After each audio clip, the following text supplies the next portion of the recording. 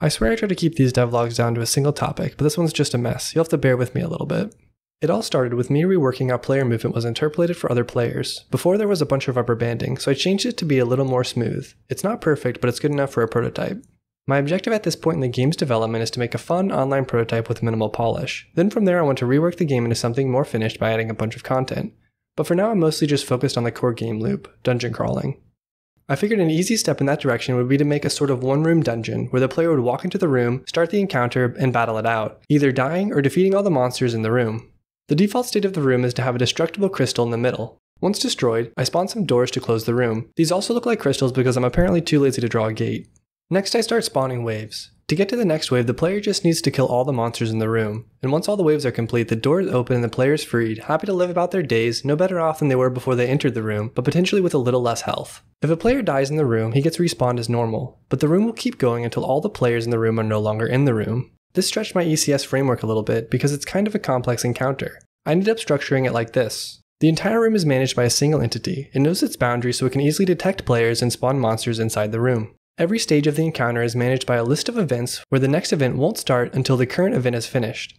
Every entity that gets spawned by the room gets what I call a death link connection to the room entity. This is kind of a parent-child relationship, where if the room dies, then all the spawn entities will die as well. This helps me clean up all the spawn entities regardless of how or why they were created. Once the room encounter ends, the room destroys itself and respawns in the exact same location. Because it destroys itself, any and all death-linked entities will also get destroyed. That should hopefully close the loop and reset the room to its initial state. Next I wanted to add some sort of spatial lookup feature to my game. I knew it would help with improving collision detection performance, but I also wanted an easier way to look up which players were closest to which enemies. I decided for now to use spatial hashing, which is where we pack all of our colliders into separate buckets depending on which regions they overlap with. When we want to do collision detection, we first do a pass to check which regions our collider intersects. Then we do a second pass where we check our collider against each collider in the region we found. Organizing it this way can greatly reduce the number of collision checks we have to execute, because we immediately skip regions which are too far away to cause any collisions. We can also eliminate more collision checks by using collision layers. This sort of adds another dimension to our spatial hash, where we also separate buckets based on the layer.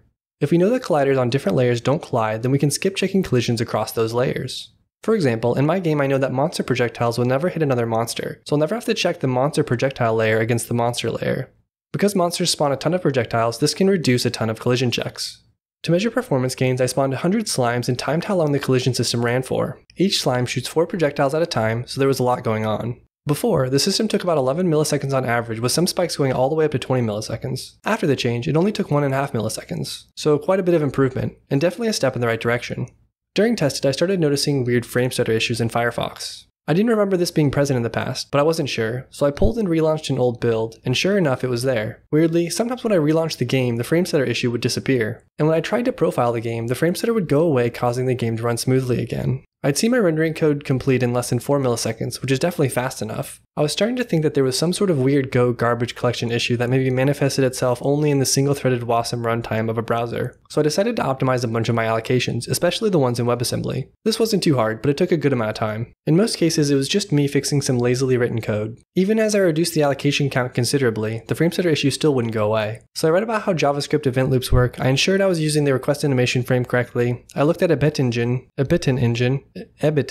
engine to see how they handled WebGL, and admittedly ended up stealing a few optimization ideas from their codebase. To be honest, I was completely baffled, and the fact that I couldn't profile it made solving the issue that much harder. Then it hit me. What if something's wrong with Firefox? So I found some random IO game, Zoms.io, and sure enough the problem was there too. I literally couldn't believe I spent so much time debugging an issue that ended up being a problem with my browser.